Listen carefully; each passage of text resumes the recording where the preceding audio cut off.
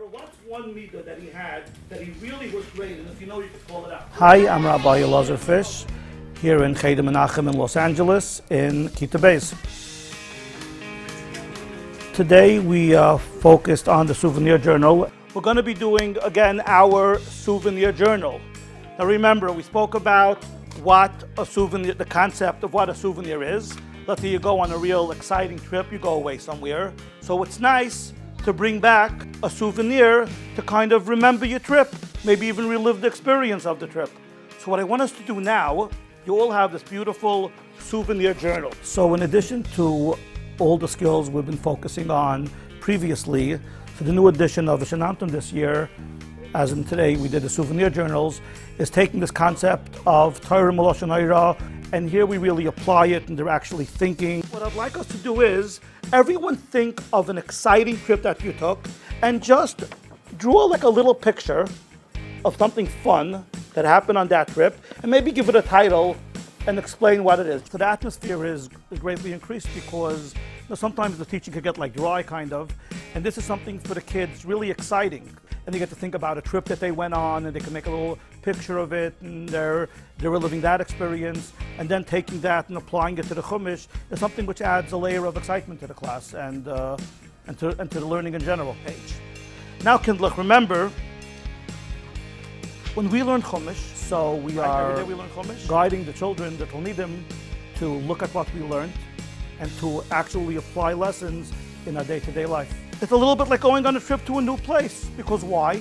We're always learning about new things. And Torah is Meloshen Hayra. Torah is also like an instruction book, right? And this is the concept, which I remember hearing from the Rebbe so many times. Torah Meloshen Hayra, that Torah is an instruction on how to live our life.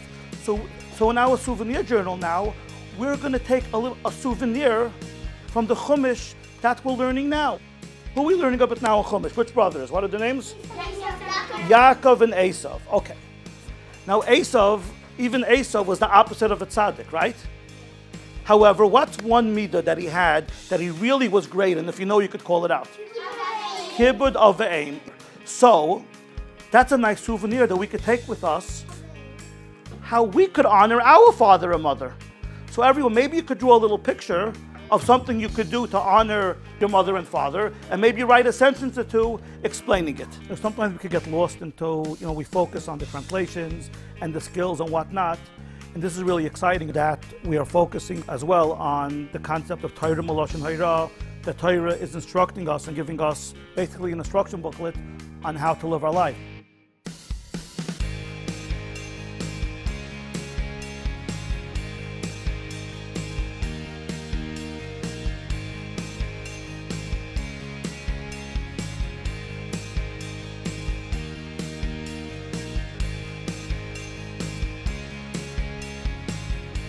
Okay, Kindlech.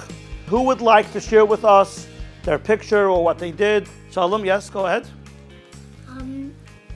My mother was sick, and I was helping her get up to get her medicine. Excellent. And here's a little picture of that.